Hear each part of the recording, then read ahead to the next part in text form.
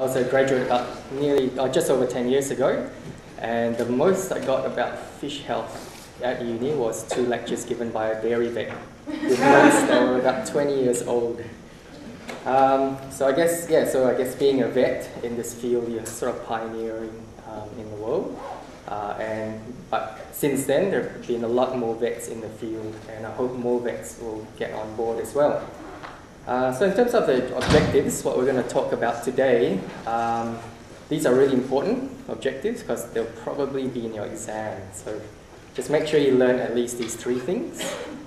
So we need to be aware that animal welfare, be aware of animal welfare as it applies to fish, understand the 3 definitions of welfare, and the methods of assessing welfare in fish, which we'll go through a bit later on. So we'll structure the talk. I'll give you a bit of introduction to why we're talking about welfare, the different categories that we deal with fish in terms of welfare, what the costs and benefits are with the human and fish interaction, the definitions for the welfare, methods for assessing the well-being, the fish welfare criteria, and where we're at. But before we start, I'll just quickly give you a brief background about why I've been invited to talk. I graduated in 2001, and my first job was as a veterinary fish pathologist for Tasmania, where I worked a lot with the Uni of Tasmania and also as a diagnostic pathologist for the aquaculture farms. Tasmania is a really beautiful state, but you do get bored because there's only a population of 70,000 in Launceston. And when I was there, I was actually there for the historic moment of the first Hungry Jacks in Launceston. In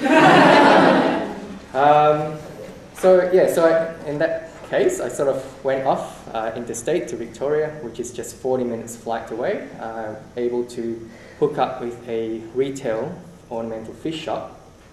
And been doing that since 2004 and currently now as well. Once a month I go across, look after their fish health and welfare, ensure that we limit the number of deaths if we can, give proper medication and diagnosis for diseased fish. And also service private fish clients when I'm there through the shop. In WA, I moved back here in 2007, and I've been working with a lot of pet fish owners, ranging from koi to goldfish, and I guess the major clients are the Aquarium of WA and also Murdoch University, where I do little bits of teaching here and there. So, to get back to the lecture, humans and fish have been interacting with each other for centuries, even thousands of years. But why are we only just talking about fish welfare now, and why aren't they in line with other vertebrate species like mice, dogs and cats? One of the questions I got asked by my friend is, are fish animals? Well, they're not plant or mineral. And the next thing I was thinking in my head, man, where did this guy go to school? And then I realized, he was my classmate at Mount Lolly High. So I don't know which teacher he was listening to or not paying attention at all. So fish are animals, and so rightly so, they should be afforded welfare.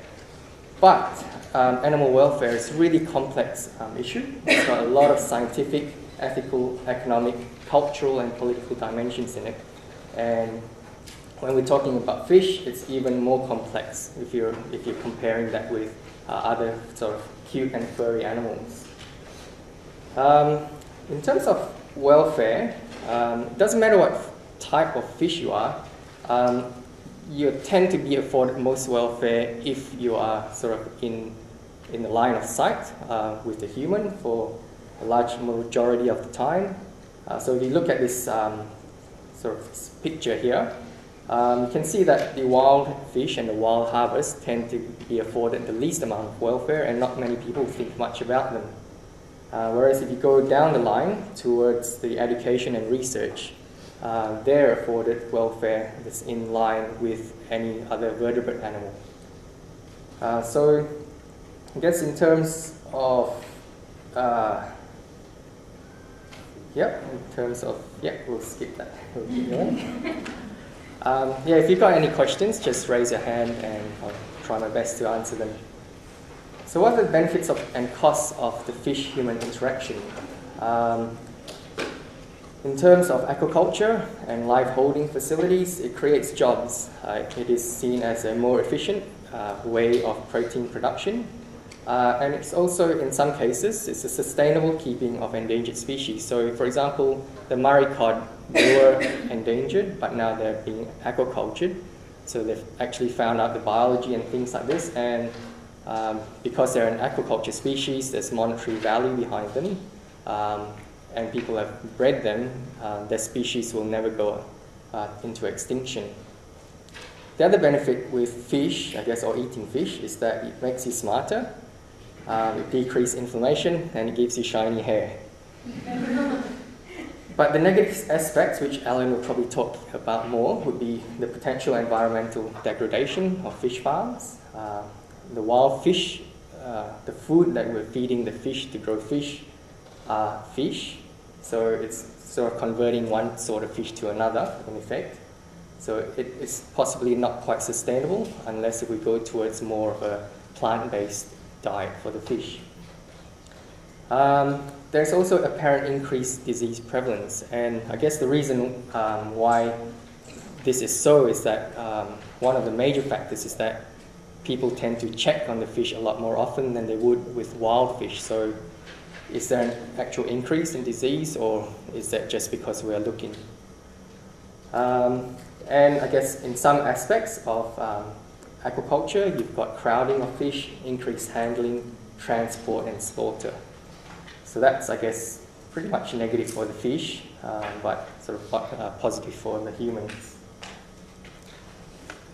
So I guess the main thing about welfare is the reason why we haven't sort of all agreed on the one solution for fish welfare is because different people have different definitions for welfare.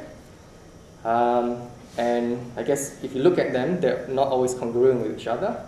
So the first definition of welfare is a feelings-based.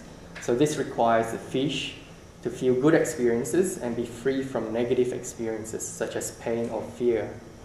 So this would be more like what PETA, the People for Ethical Treatment of Animals, this is their definition that they adopt for animal welfare, including fish welfare. So, but the other side of the thing is, of the coin is that, is it a human affliction? Do we actually know what it feels like to be a fish? One of the things that examples was shown in this paper is that the question is asked, do fish actually feel love when it's a breeding season? You know, love is in the air, it's love in the water. You might think it's funny, but if you think about salmon, if you watch those wildlife shows, you see them jumping up the waterfalls, bashing their heads on rocks. Maybe love makes them go crazy, I don't know. And also, in terms of eating one another, fish, a lot of fish tend to be piscivorous, so they eat other fish. Do they feel sorrow after eating another fish? So I don't know, that's a bit of an iffy definition, but it has its sort of good points as well. The other definition for welfare is functions-based. So it requires fish to be in good health, meaning that they grow well, they're free from disease, they breed and they eat well. And this, I guess, when you've learned about farm animals, these tend to be the ones that you look at in terms of production. It benefits the farmer and it benefits the fish, so there are no qualms at all with this sort of definition of welfare, but I guess it is limited. It doesn't take into account sort of the feelings of the fish in a way. Then the last one is nature-based. So the third definition of fish welfare would be nature-based. So it requires the fish to be able to lead a natural life and express the full range of behavior as they do in the wild. If you've been involved in the unusual and exotic pet special interest group of the AVA, they have a big clause saying that they are completely opposed to feeding the pet's live prey. So I guess in terms of the nature-based definition, not giving them the opportunity to hunt or prey on live animals, that would mean that it's not really good welfare for them. So I guess, yeah, there are greys and all these definitions. They are right in their own way, but they don't all quite gel together. So I guess a good example of nature-based would be zoos, where they provide a lot of facilities and equipment for the animals to play with and just do their natural thing. So on to the next slide is that, do we actually need to know, do fish actually need to have feedings to be afforded good welfare? Anthropomorphism is used to decide physiological needs. Is that a good way of doing that? The physiology of the fish is so different, so why would the psychology be the same? So a fish lives in water, we live in air, and we can't sort of reverse. We can't have fish living in air and us living in water. So, and I guess if you read The Man from Mars and Women Are from Venus, men can't even understand women, let alone how can we then project our feelings to another fish. And when I compare my wife to like things that happen, that's happened in a cow before, or seen that in a canine case, say, oh man, don't call me a dog and don't call me a cow. So I guess if you're talking to a fish and you're comparing to a human, the fish will go, don't compare me to a human. So in terms of their anatomy, they don't have a neocortex. The neocortex tends to be where all your feelings are made in your brain. So does that mean that they don't have feelings? So the scientific evidence so far is saying that fish, there is not enough evidence to support the feelings-based definition of welfare. So the next one is the question, do fish need to be able to experience pain to be afforded welfare? It's a long sentence, but basically they do have the anatomy. And why do they have that? The pain pathways are really highly conserved, and the reason for that is because it's protective. It protects them from being injured and from getting into more harm. Do fish need to be smart to be afforded welfare? Fish are not stupid at all. They're actually quite brainy. That's not a real fish, by the way. Someone asked me if that was, and it's not. You know, there's this common misconception that fish have a 3-second memory. That is very, very false. They have memories more than months.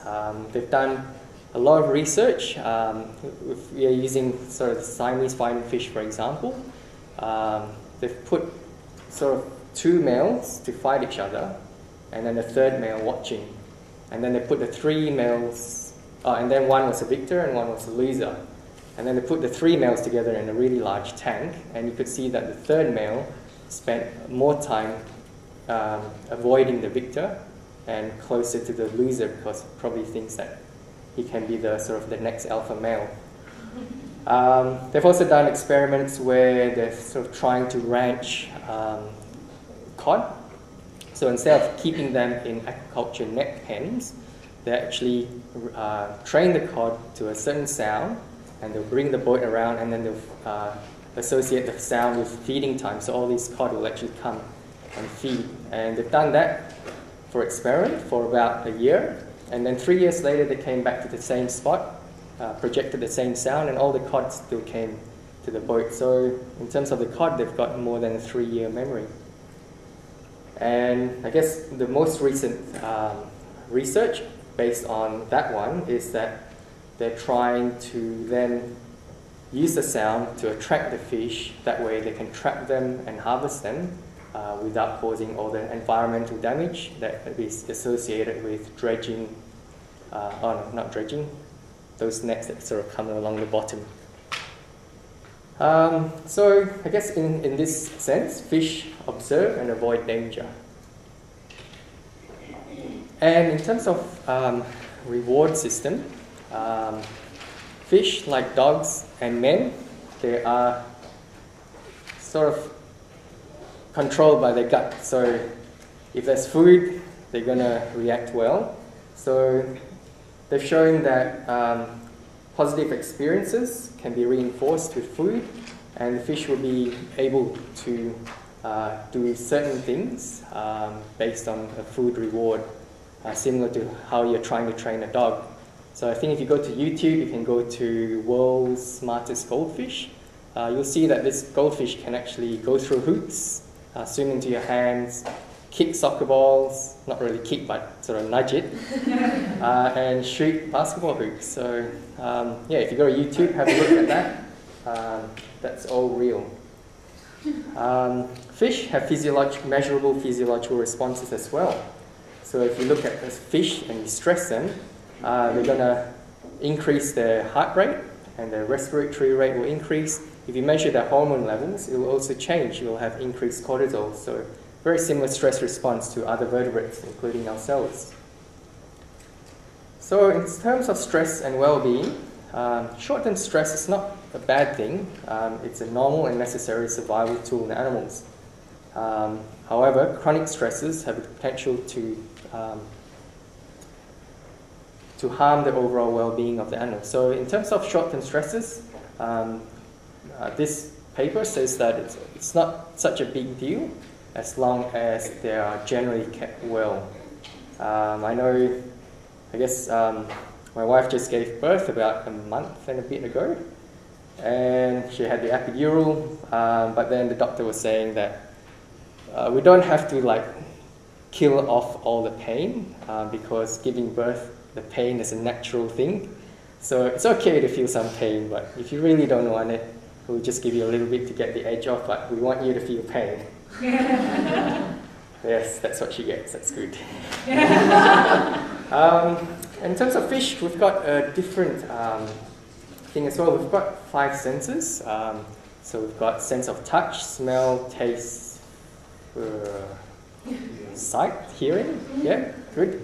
And fish have an extra sense. They've got the lateral line system. So if you look at a fish, preferably a bigger one, you can actually see little dots along the side, on each side of the body, and sort of along the head. And this is called the lateral line system, and they can actually hear or feel vibrations in the water.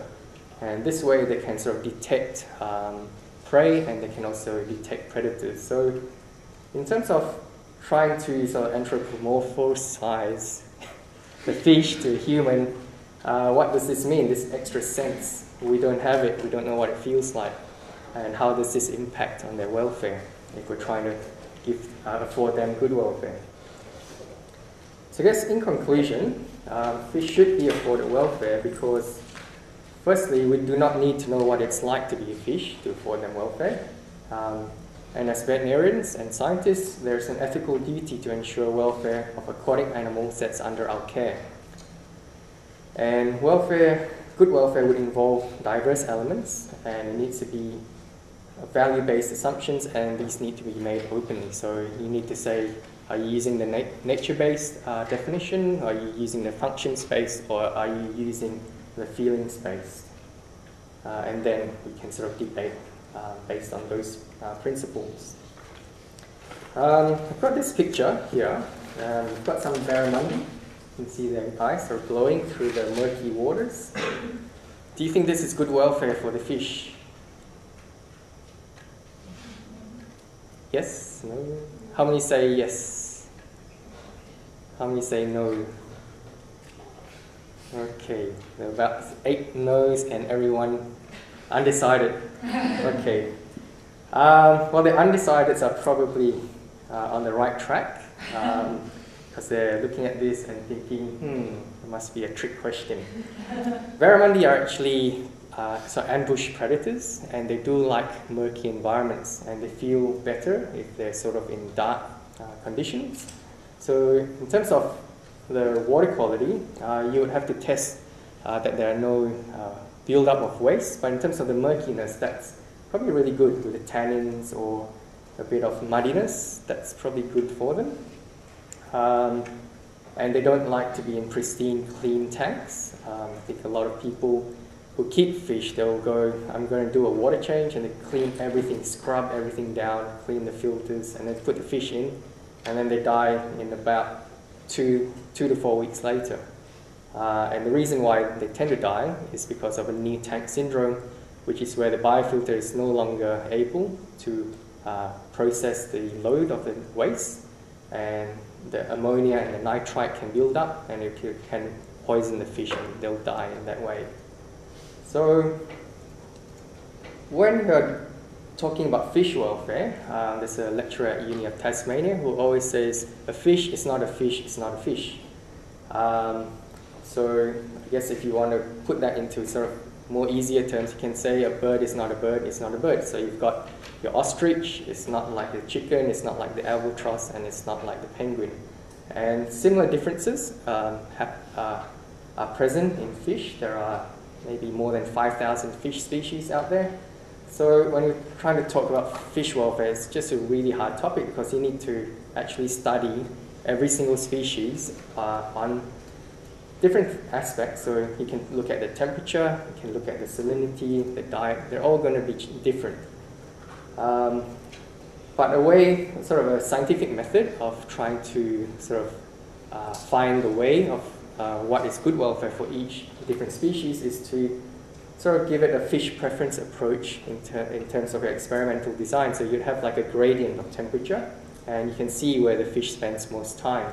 But even if the fish spends most time in one temperature, it doesn't mean that they will always like to spend the time at that temperature. So in terms of humans as well, I guess some people prefer cooler temperatures, some prefer hot. I know that when I was living in Tasmania, I came back to Perth summer and I was sweating through everything and I felt great. But now after living here for 4 years, thinking, it's another summer, it's really hot. So other factors that you need to consider as well is the feasibility of introducing this in terms of commercial practice, the economic implications, and the political reality. Can we actually institute this change if we want to make a change? So as veterinarians, I think we're looked at as sort of the gatekeepers for animal welfare, and we're hoping that more vets get into the aquatic field as well. So things, as we were talking about the function-based definition of welfare, ways you can assess welfare is looking at the biological parameters. So looking at the condition score, same as how you look at the condition score of cattle or sheep. You can do that with fish. You can look at the growth rate, the food consumption, the reproductive capacity, disease resistance, and mortality rate. So in terms of trying to get people to adopt welfare, good welfare for fish, this is a really good selling point because it benefits the farmer and it will benefit the fish. Other methods for assessing welfare, which is more in the experimental side, is to take blood from fish and do testing. You can look at the cortisol, lactate, and glucose levels, and these change.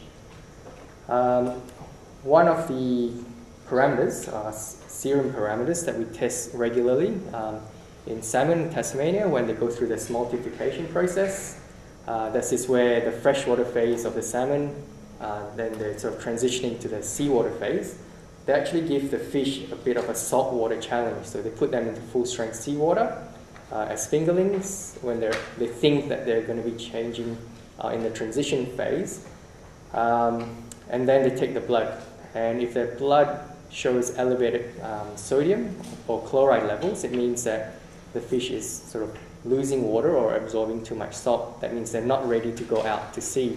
So the farmer would then hold the fish back another week or two and maybe do another challenge trial. So in terms of fish welfare, it might not be so good for the individual fish that are in the trial, but for the greater benefit of the sort of the rest of the fish and for the fish farmer's productivity, it is sort of a bit of a trade-off. So it's useful to look at different things like that. As I was saying before, a fish is not a fish, it's not a fish. Water quality parameters, there are a lot of water quality parameters that we can measure, and different fish would sort of thrive or or tolerate different temperatures or oxygen content and pH as well. If you talk about dissolved oxygen, which is dissolved TDO, the first one, if the dissolved oxygen normally, say at 24 degrees, is about 8 parts per million of oxygen in water. If that were to drop down to, say, 3 or 4 parts per million, things like rainbow trout or salmon, they would really struggle at those temperatures. They'll actually go off their feed and they might even get secondary bacterial infections. Whereas if with that same temperature, with that same oxygen level, you have koi fish in there, they're actually still thriving. They'll be eating, they'll be growing, and they'll be really active. So yeah, so we really need to know, we need to test sort of for each species what is good welfare. There's not just one rule that fits all fish. Other methods of assessing welfare would be looking at their behavior. So you can actually spy on them with a spy camera, and you look at their position, their orientation, their density, swimming effort, respiratory rate, and whether there's presence of erratic behavior. So just in terms of fish, sometimes if you go to the aquarium of WA or if you go to Cicerello's, you might see the big cod or the wrasse lying on its side. And then a lot of people will go, oh, you've got a dead fish in there, or a sick or dying fish. But that's actually normal for them. They do lie on their side. And then that's just how they rest and sleep. Whereas if you're talking about a grainless shark or something, if it's lying on the bottom, it's definitely sick. You can also look at the orientation. We've got, in the ornamental side, you've got a fish called an upside down catfish. And being upside down, normally with all other fish, it's a bad sign, but with this fish, it's normal. And schooling density as well. I guess in terms of, some people might think that if you're crowding fish, it's a bad thing because they're crowded. We don't like cramped conditions, so why wouldn't the fish? But there are some species that are schooling fish. They actually feel a lot more stress if they're kept in a tank on their own or with very few fish. So a lot of your sort of silver-looking fish tend to be schooling fish. And also, I guess some aquarium stores, if you were to go to an aquarium store and you were to buy some tetras, which are just little fish, they would always sort of advise you to buy them in groups of 5 or more. So other things you can also put, so for the environment enrichment side, this would be more a nature-based definition of welfare.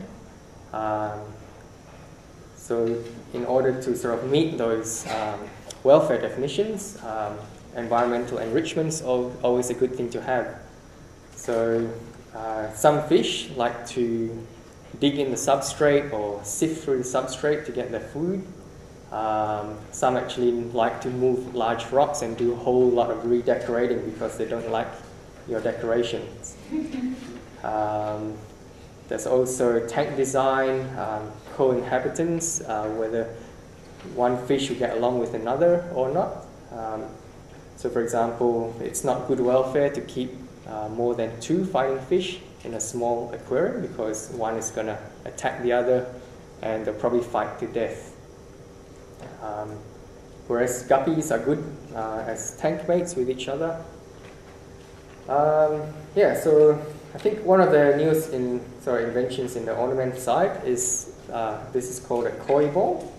Not sure if you can see it. It's a little ball similar to a Kong for a dog, where you actually put the fish food in there and it floats on the surface and the fish actually have to nudge it to get the food out. Other things you can do is also put your food inside ice bricks and then just put it there and let it melt over time, and it just keeps them occupied over the day. So fish welfare criteria, what are they? So I've pulled this out of the animal welfare criteria and applying it to the fish. So in terms of the first one, freedom from thirst and hunger and malnutrition. So to meet this criteria, fish should be kept in water of appropriate biotype and given food in sufficient quantity and of suitable composition. So it needs to be food that you give them, not just anything. Fish welfare criteria number 2 is freedom from thermal and physical discomfort. So fish should be kept in water suitable to their preference range, and not just something that you just pulled out of the air. So it needs to be sort of researched. Quite a lot of species have got quite a lot of this water quality data. A good website to get all this information is fishbase.org, and you can type in the common names of fish or the scientific names, and it'll tell you all about the water conditions and where they've come from, and all the other biological parameters. Fish welfare criteria number 3, freedom from injury and disease. So in terms of this, fish suffering from ill health should be given prompt medical attention. So it shouldn't be left there to sort of die slowly or to suffer. One of the sort of the newish things that we've instituted at Baroni Aquarium in Melbourne is fish anesthetic for euthanasia of fish. So instead of leaving them in tanks to die slowly or putting them into the freezer, you can actually put the fish into the anesthetic solution, which is changed every day. In that way, we're sort of trying to do our best to promote good animal welfare in the ornamental retail side of things. Freedom to display most normal patterns of behavior. So how this translates to a fish situation is that it should be provided sufficient space and hides depending on the species and given suitable tank mates. They shouldn't be in enclosed environments like that because it's not good. So in terms of freedom for fear and stress, fish homes should be positioned in a suitable part of the building or garden. They should be avoiding excessive noise and protected from predatory animals. I'm not sure if you remember this Libra Fleur advertisement. Might have been before your time. It's probably about 10 to 15 years ago. But if you can find it on YouTube, it's really good. This lady brings her goldfish in a bag to the fish shop. The goldfish has googly eyes and swimming erratically. And the fish shop owner says, "Your fish is looking seriously stressed." And then it's got the normal Jaws music. And then asks, "Have you got any cats? Have you got any other pets? What's around your fish tank?" Or he was in a fish bowl at that stage. And then she's thinking, and then she thought, "Ooh, I've got my Libra Fleur tampons on the top shelf, which might fall in." Yeah, so fish out of water is not a good sign.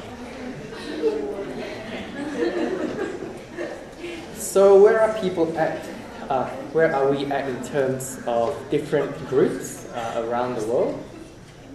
As I was mentioned earlier, the people for the ethical treatment of animals are using the feelings-based definition, so they're strongly opposed to eating, wearing, experimenting, or using animals, including fish, for entertainment or for any other sort of purposes. They're definitely opposed to recreational and commercial fishing and aquaculture. I guess when we're talking or trying to promote fish welfare to people, it's really difficult because they're not that cute, they're not fluffy, they're not furry. They're wet and slimy and they're cold. So the PETA have actually tried to promote people giving fish a new name, and they name them sea kittens.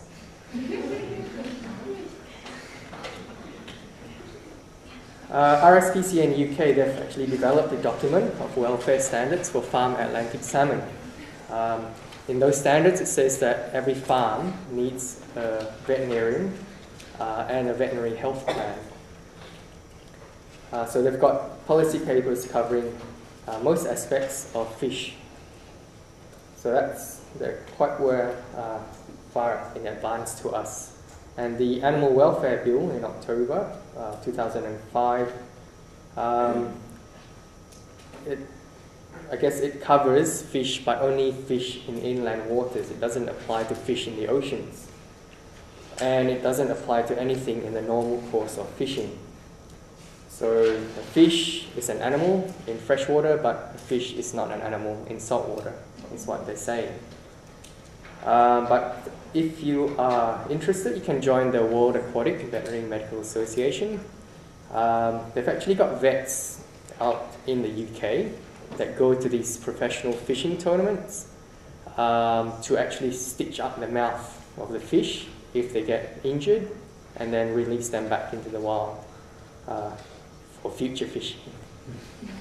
So I guess animal welfare is quite high there, and they do value and look after fish. So even though they're sports fishermen, you might think that they might be rednecks, but they actually do care for the fish, and they can kiss them and then release them. If you notice the slide before, there was a little sort of cartoon of a barramundi. It says, "I'm not an animal." In terms of Australia, the rules are quite different in each state. Fish are covered in some states under the Prevention of Cruelty to Animals Act. But fish are not animals in all states. In ACT and New South Wales, they are animals, so they are covered by this act. In Queensland, they are animals and they can be afforded animal welfare, except if you're going to use them for live baits. So it's okay to stick a hook through a fish and use them as live bait, but everything else you're not allowed to, which is quite weird. In WA and South Australia, fish are not considered animals, and humans are not considered animals either. So fish are humans. In Northern Territory, they are animals, only if they're kept in captivity for recreational or commercial fishing purposes. And I guess this goes on. So last point is there is a lot of uncertainty over whether fish are animals and what sort of welfare should we afford them, and even like what species you're dealing with, and also whether they live in the ocean or they live in the rivers. One of the most confusing things, I guess, if you're a barramundi and you're in England, but you wouldn't be a barramundi in England because the water will be too cold. Let's say you're a salmon. Okay, if you're a salmon, you live your young life as a freshwater fish. You're covered under the Welfare Act, but as soon as you go out to sea, you're no longer considered a fish or an animal, so anything can be done to you. But then, where does the line lie? Because as you know, there is brackish water, the transitional phase, where the water is slightly salty, not quite that salty and not quite fresh. So if you're caught in brackish water, are you an animal or are you a fish? Or what do you do there? Not really sure. RSPCA in Australia shows that there is their attitude is that there is clear evidence that fish are sentient animals capable of experiencing pain and suffering. They believe that fish should be uniformly protected under the state and territory animal welfare legislation. So in terms of people fishing, they're opposed to leaving the fish to sort of suffocate in the air, and they support the percussive stunning or electrical stunning methods as a means of euthanizing fish. One of the things about fish euthanasia, I get asked this question quite a lot. What's the best way to do it? I guess the gold standard is an anesthetic overdose. The next best, but not that much lower in terms of what is a good thing to do, is this thing called percussive stunning, which is pretty much sort of a neat way of saying bashing them on the head really hard and knocking them unconscious. It might seem brutal, but your end point or the effect of it is that you don't want the fish to suffer, and so long as you provide an adequate blow to the right anatomic location, fish will not suffer and they will not feel pain. So it might look gross and sort of barbaric, but I think that's still a really sort of acceptable way of euthanizing fish. How about animal welfare for crustaceans and mollusks? They're excluded at the moment because it's just really too hard. I think we're battling with fish at the moment, so we can tackle that a bit later on. With the AVA, they have a position on recreational fishing saying that it's okay to fish for them, but pain and stress must be minimized. And the aquaculture industries in Australia. Good welfare, in terms of the functions-based definition, is correlated to good productivity. So they have good codes of practice advocating good welfare, especially humane slaughter of fish in terms of the flesh quality and things like that. So we'll get onto that in slide point 8. Commercial fishing sector, they don't really have a code of practice addressing welfare issues. Most of their codes of practice tend to cover reduction of bycatch and improvement of fish meat quality. And how about the ornamental fish industry? I guess the biggest body is the Pet Industry Association of Australia. They do have a voluntary code of practice, but they don't really detail too much about fish welfare. And their focus is more towards sort of purchasing fish that are locally bred to sort of decrease the sort of transport stress and quarantine stress that the fish have to go through before they get to your normal retail shop. And I guess one of the flaws in the code of practice is that it only applies to retailers. It does not apply to the wholesalers, breeders, or the importers.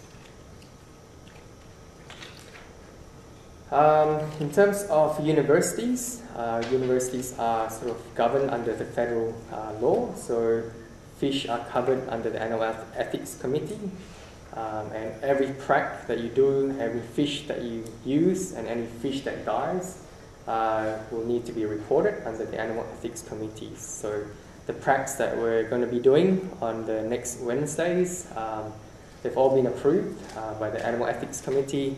But if you have any sort of qualms about it, definitely just come up and see us, and we can try and see if we can do something, an alternative thing, if you wish. So, comes to this, what do you do when you learn more?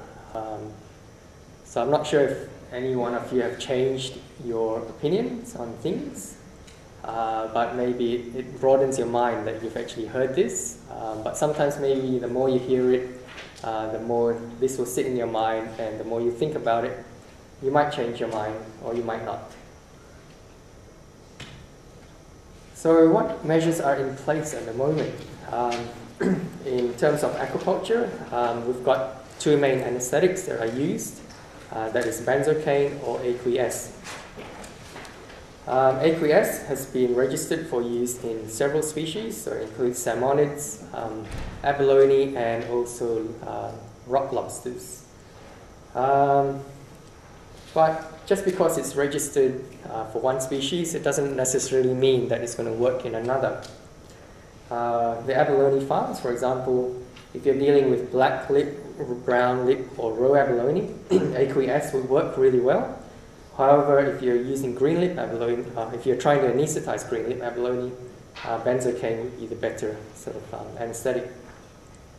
And lobsters, during harvesting or at harvesting time, they would actually decrease the water temperature, add AQS, and sedate them a little bit as well.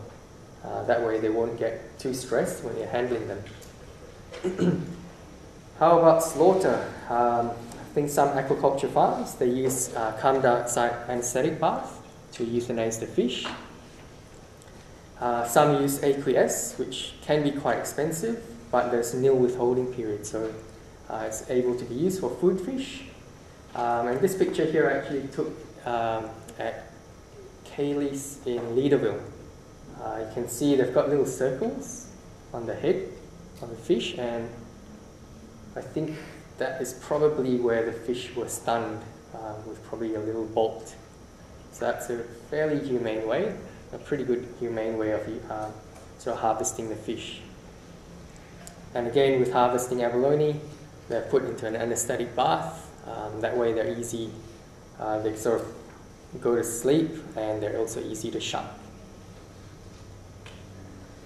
So, yeah, that brings me to the end of my talk. But if you're interested more about fish health and diseases and welfare and things like that, you can follow me on all the different social media platforms. And also I've just published a book called Fish Vetting Essentials. It's essential for every vet in every clinic. So yeah, thank you very much for listening.